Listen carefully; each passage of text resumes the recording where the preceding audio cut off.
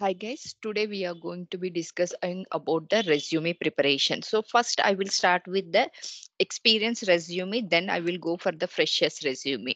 So for the experience resume, what are the points should be taken care? First thing, your contact details. So contact details comes under basically name, phone number and email ID. So why we should maintain this one as a first point means basically whenever your resume is picked, the HR will check these points and they will contact you through the phone number. If they want to send a mail for the interview invitation, they will can send the interview invitation mail. So next thing what we have to maintain here is second one is the professional summary. So professional summary is nothing but just a highlighting what are the skills you know, just it is a highlighting how many years of experience. So in this resume, so here I have given a example, I'm having 4 years experience in the software quality. So here also I have given a professional summary that like that I'm having a 5 years of experience. So in that one 2 years in the mobile experience, I'm having 2 years in the selenium automation experience. So you can consider, suppose you having the manual experience, so you can put the experience differently like that I'm having this manual experience or group of experience you can add it. So total experience, so what is a manual experience, if you are working with a mobile experience, if you are working the performance experience, you can put it. So basically mostly if you are working as a functional tester, so functional tester basically what type of skills you having, manual testing and automation testing. So manual testing, you if you want to mention, so presently I'm working in the automation, previously I'm having 2 years experience in manual, you can maintain. So there is a no rule that you have to put like this, it is your wish. So some companies want to know total your experience, so you can put like this. If not, they will ask in the interview, you have put it that like I am having a 5 years experience. So they will ask, so how many years in the automation you having, how many years you having the experience in APA, how many years of experience you having in the manual, then you can update it. So this is one type of resume which you are going to be explaining your professional summary. So what are the skills you know? So basically here I have mentioned that 5 years experience I have expert in test ng and some advanced experts I have JavaScript executions. I'm integrated with the Jenkins and GitHub, Maven I have integrated. I know basic knowledge of SQL, so related to the database, and you are ready to learn new technologies, you can maintain this one. So the same point here, so if you want to on which framework you have worked, you can maintain that framework. Also having experience with a POM framework, you can maintain. So if you know the both the functional and non-functional testing, how you are going to be perform, you can mention these points. So these points is related to your professional summary. So basically don't add much things which you don't know. Also please don't add it. So here I have added more skills, so that I have developed soap, I have developed rest, I have worked on different types of testings. So here I have added more points. So basically when interviewer asks the questions related to your professional summary, they are going to be asking the question. If you have put what are the technologies you don't know, also it will put the weightage for my resume. If you add it, you are going to be facing the risk. That is the one thing I'm suggesting you. Don't put unnecessary points here in your professional summary. What you know, you have to put that one only. So here I have prepared another resume in the pictorial format. So what are the functional requirements, I'm having the knowledge. So I have put it what are the automations tools I'm using selenium, so how much percentage I know in the selenium. I have a test strategy, how much I am good in the test strategy, how much I have how much I'm good in scripting languages, how much I'm good in the versional control, how much I'm good in the Java programming language, how much I'm good in the reporting tool, root cause analysis. So whenever I'm facing any problem, so how to identify that one, API testing, cucumber testing, and test management tool. So this is a professional summary which I know I'm going to be maintaining here. So here mostly you have to maintain what you know and what you have worked as per the experience guide. So in my company, I'm using a automation tools, we having Selenium, we having different types of automation tools. So in my previous company, we having inbuilt tool like Krypton and LeanFT I have worked on. So if you know that tools, you can put that tools. So in market, we having lot of tools. So I know Cypress, I know Tosco. Don't put like the tools. So whatever the tools you having the experience and whatever the tools you have learned and you are working, that tools only you have to put in the professional summary. Next, skill set. So skill set, basically third is skills. So what are the different types of skills you know? Basically, we know some programming skills. So this one I have put it on the left side. So if you want to put here also, you can add the skill sets. Like I'm having experience with the Java, I'm having experience with the C Sharp, I'm having the experience with the GitHub, so I'm having the experience with the Maven, I'm experienced with the test management tools like Jira or Rally or whatever the tools you know, Service now. So what are the tools you know? You can mention the skill set here. And next thing, so professional summary you have put the next one, professional experience. So experience or organization experience, I can say that. So which so basically which company you have worked, and suppose I have worked for XYZ company. So this company, how many years you have worked? So presently you're working, you can put as a present. So I have resigned in the month of November 1st. So you can put as a November 2024. So whatever the year is there, you can put that year. What is your role here? You can mention the role on which company you have worked in and what is the role there. So you can put here about your professional summary experience. So here I also put some professional summary in this way. You can maintain any way. So education summary you can maintain. So professional summary. So if you want, you can give the pictorial representation. You can put your photo also, and whatever the career has started. So that career points you can put it, and education points you can put it. You can put in the pictorial way. If you want to put it, you can put it.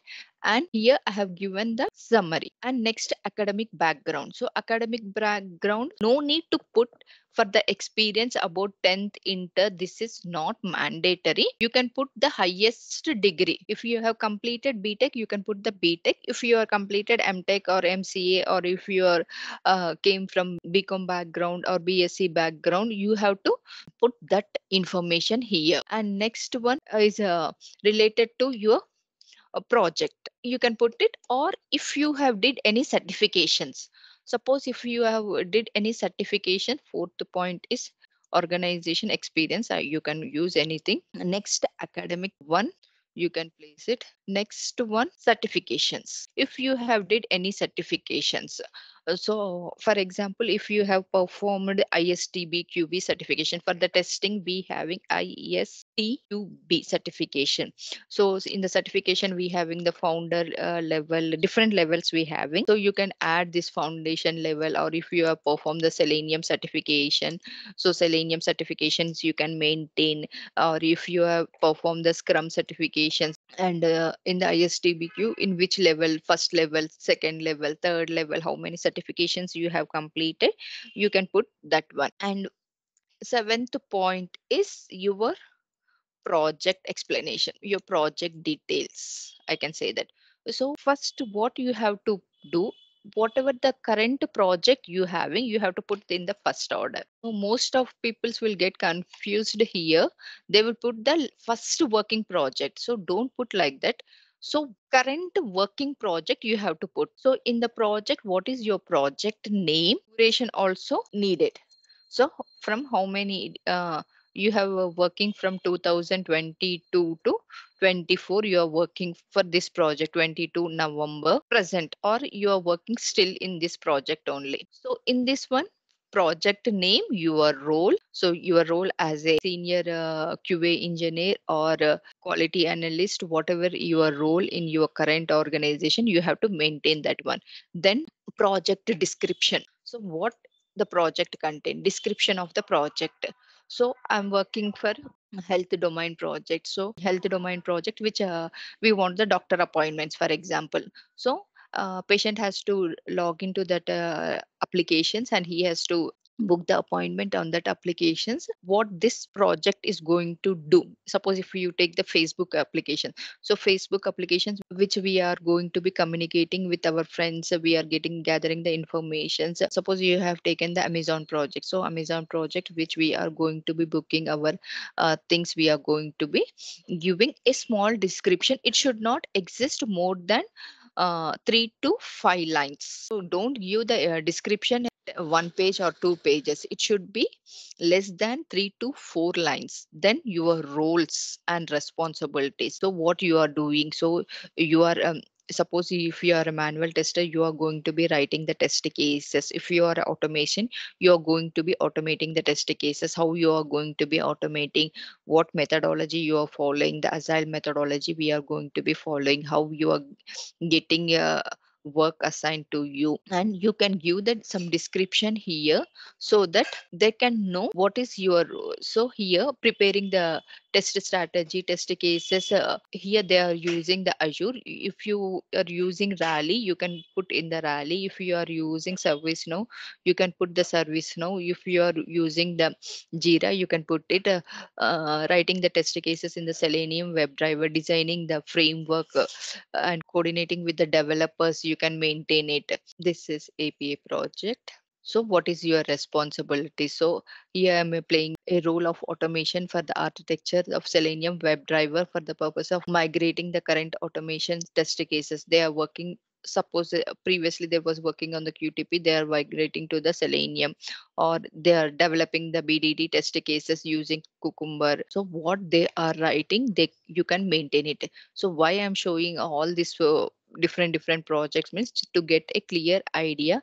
So here what is your current projects and what is your key role. So in this project, so where I have been working on good knowledge on agile methodology using scrum process, we are coordinating with the developers, and recording the defects in the Jira and tracking it using BDD framework with the Cucumber. Or if you are using Rest Assure, you can maintain all those things. So here, what are the skills you have used for this current project, also you can maintain it. It is not mandatory that you need to use this one. You can add the skills which we have working for the current project.